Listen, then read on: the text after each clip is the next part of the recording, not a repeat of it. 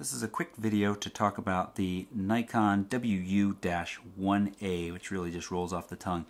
This is a nifty little accessory sold by Nikon for their D3200 and D5200 cameras. It is a wireless adapter that slides into a little accessory port on the D3200 and D5200 cameras. And I'll put a link to a product page down below on Amazon. It doesn't specifically say that it works with the D5200 on Amazon, but I can confirm that it does, because here is a D5200 and we're about to see it work, and I've already tested it that it does work. It's a nifty little device. We're going to run through its different features here in just a second. So I've slid it into this accessory port. There is one option in the setup menu of this camera that you have to turn on for it to work, but it's in there now, and it is broadcasting a little wireless access point that I can use a smartphone or a tablet, iOS or Android, to connect to. And that's exactly what we're going to do here. I am going to open up this app. The app opens up and it's smart enough to say, you are not connected to the camera. Open up your Wi-Fi settings, and I'm going to say yes. It's going to bring up my Wi-Fi settings, and there is the Nikon access point listed second in the list. I'm going to go ahead and select that and say connect, and yes, it's going to connect. And now I can hit the back button and it says there's a camera detected, do you want to connect to it? And I didn't even have to hit yes for that. I now have four options. Let's run down through them. Use the camera to take a picture. So I use that option. Nothing going on here, but if I take my camera and I'm just going to point it over here, take a quick picture. As soon as I'm finished taking that picture, the smartphone is grabbing the file off of the camera. It stays on the camera as well, so it doesn't leave the SD card, but you are downloading a copy to your smartphone. Once it's on your phone, it's treated like any other image on your phone or tablet, and that you can share it out to Facebook.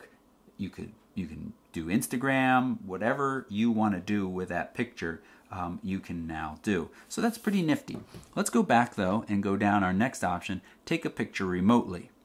This is where it starts to get a little bit more interesting. Your phone or tablet now acts as a wireless remote, and you can see that it says it's connected to the smartphone. I can press this button. The camera took a picture, and that picture is immediately downloaded to the phone. Now, the next step that makes this even more interesting is the ability to press this disp button right here, and that is display. I'm going to wait for this picture to download. I am shooting either full-size JPEGs or RAW at the moment, so they are fairly large files. I'm going to press display, and now whatever this camera sees is beamed to my smartphone. So I can pick this up, and you can see that there's a little bit of meta for you as I film the screen and going back and back. And you can see that it's not completely real time, and the frame rate isn't very high, but you're not gaming on this. You're using it to frame your composition and take a picture. So when it's pointed basically where you want it to be, and there is some basic exposure information there, it tells you that it's shooting at 1/25 of a second, f5.6. I can hit this button. It will take a picture, and of course it's going to download it again. Now, when that finishes downloading, we will go back to the main menu and look at our third option, and that was to access all of the pictures on the card and pull up any ones that you wanted. So we're going to click back, and we're going to say download. The fourth option, sorry. Share pictures is just what you think it is. It's going to be the pictures that you've downloaded. You can also access those through other camera applications. Sorry, other tablet or phone applications is what I meant to say there. So right now it is getting little thumbnails of all of the pictures on the camera, ones that I took even when this mobile dongle was not plugged in.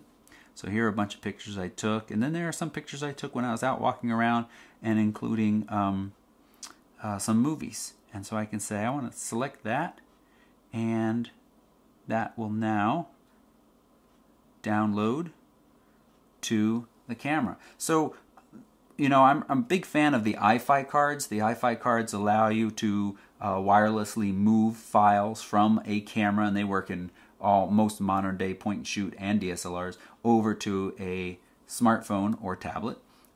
This is nice, but it has this added feature of being able to remotely see your live view and to trigger the shutter and take a picture, which is quite nice. I think the most obvious use for that would be taking a picture of you in a group, and you can make sure that everybody's looking at the camera when you're in the group and the camera is pointed at you, which is a pretty nifty thing. So I think this is one of those no-brainer purchases if you have a smartphone and you have a Nikon D3200 or D5200. It's a nifty little device, and it really will make vacations and being out and around just that much nicer. I don't know how much longer Instagram is going to be around for, maybe years and years, but it certainly is pretty slick to be able to share a DSLR photo on Instagram instead of just a photo from your camera, because you know, our camera phones are much better these days, but they still don't match 24 megapixels through a really nice lens on a DSLR. So this is the Nikon wireless adapter. It's the WU-1A. The app is free, and it's called the Wireless Mobile Adapter Utility, which also rolls off the tongue. And I have heard that this is only available in North America and maybe even the United States. So please, before you buy this dongle, if you live outside of that area, check to make sure that the app is available to you, because without the app, it is completely worthless. It's just a little thing that sticks out of the side of your camera and blinks green. If you have any questions about this or iFi cards or anything else Nikon D5200 or Canon T4i related, please just leave a comment down below and I'd be happy to answer those questions. Thanks for watching.